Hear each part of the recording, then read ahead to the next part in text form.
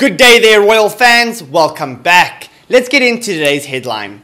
Meghan Markle and Prince Harry warned Queen could change Megxit deal in the next 6 months.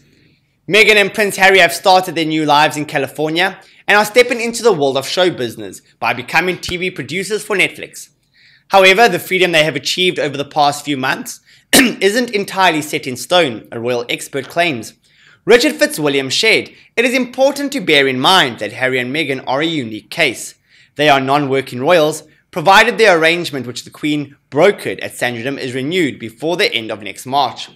Meghan and Harry announced their intention to step back as senior royals in early January, after having shared their bombshell statement on Instagram and a newly launched website. The Duke and Duchess of Sussex entered talks with senior aides, Prince Charles, Prince William and the Queen to draft the terms of their exit.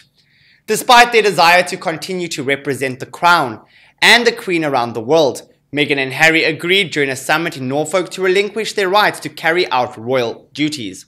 The Sussexes were also barred from using their HRH styles while retaining their full titles. By stepping down as full-time working royals, Meghan and Harry acquired the rights to pursue financially profitable ventures, as well as live abroad with their son Archie Harrison. However, as confirmed in February, the terms of the so-called Megxit agreement were subjected to a 12-month review. A source said at the time, the royal family and Sussexes have agreed to an initial 12-month review to ensure the arrangement works for all parties.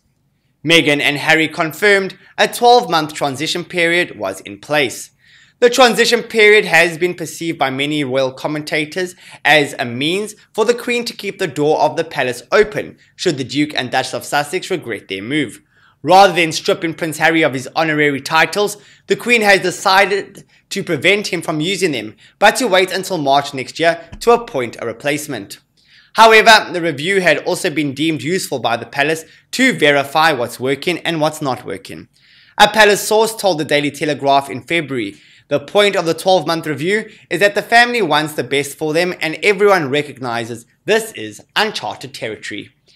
Rather than do something finite, this is a pragmatic family conversation about what's working and what's perhaps not working." Wow, fabulous stuff. So I guess before March next year, we're going to get a whole new bunch of juicy details about a new terms of the Megxit deal. Let's see what happens then. But as for now, thank you for watching. I really appreciate all your support. Please don't go anywhere without a like, comment, and subscribe. And I'll catch you tomorrow with more royal news. Goodbye for now.